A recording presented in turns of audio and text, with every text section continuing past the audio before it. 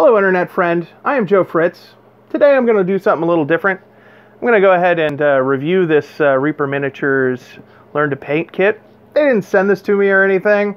I just bought it myself and thought maybe I should tell people whether or not it's worth getting. Is it worth getting? Let's find out.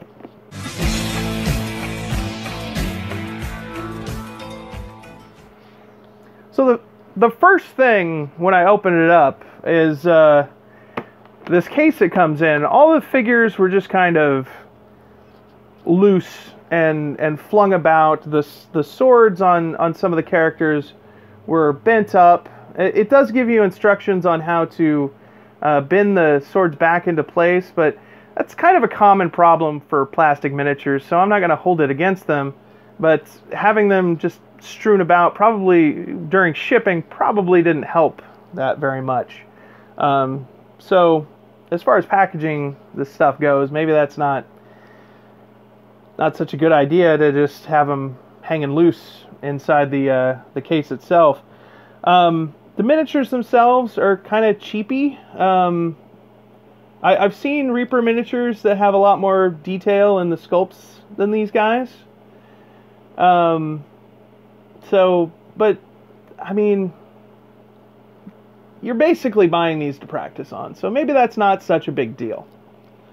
The paints themselves, though, I went ahead and followed the instructions, and I painted up this little skeleton here.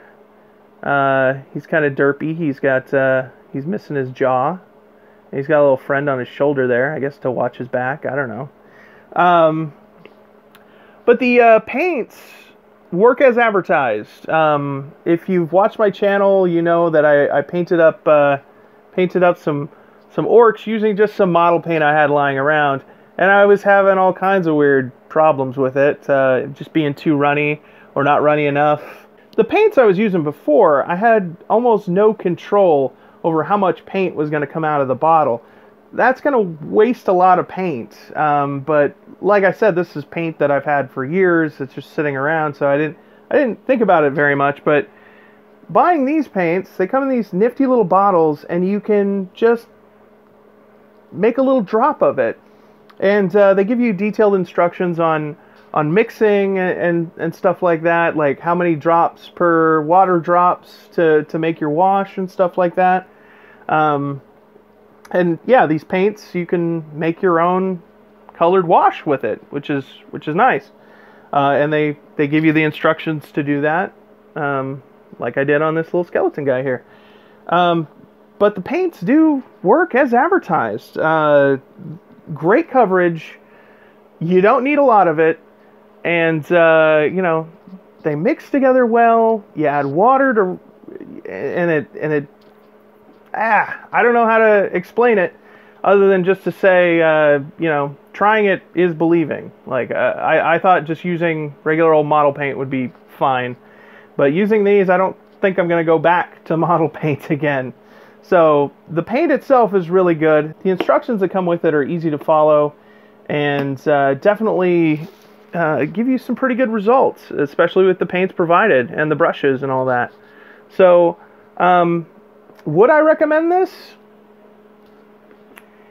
The paints themselves go for about $3.50 a piece. Reaper miniatures are usually about $5 a pop, depending on what kind of figure you're getting. You're getting a pretty good deal here. It's 11 paints, 3 figures. That's almost $50. So yeah, I would say this is a pretty good deal. If you're even on the fence about it at all, I would just go ahead and pick it up. If you want to learn how to paint or get into this hobby, I kind of wish I had gotten this first so that these orc figures would look a lot better. But I'm not done yet. I still got time to paint lovely orkies and all that, and I'm only getting better. So I would say, like I said, if you're even thinking about it, just go ahead and do it. It's $30. It's a good deal. All right, well, I've been Joe Fritz. If you could just do me a favor and hit every button down underneath me right now, just all of them, every single one of them. It'll be fine. Just hit them all. And if I can do this, you can do it. So get out there and do it.